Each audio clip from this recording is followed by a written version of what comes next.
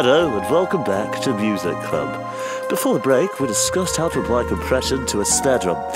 Now I'll show you how to create the basic arrangement and outline for what is known in the industry as a gully rhythm.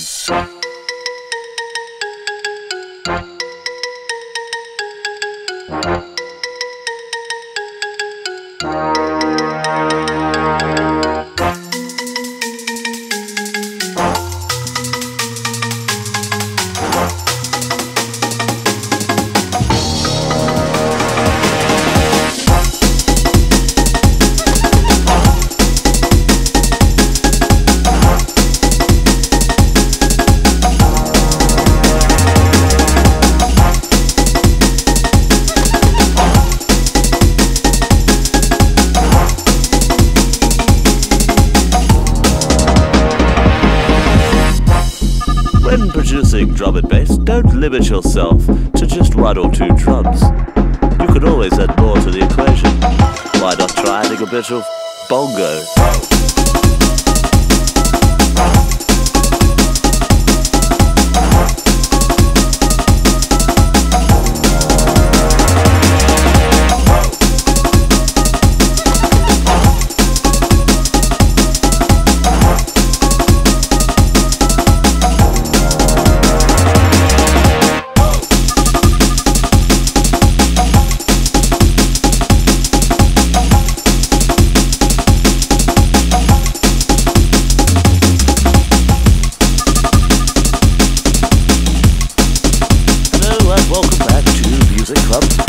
This is a rollout, and now we're going into the breakdown.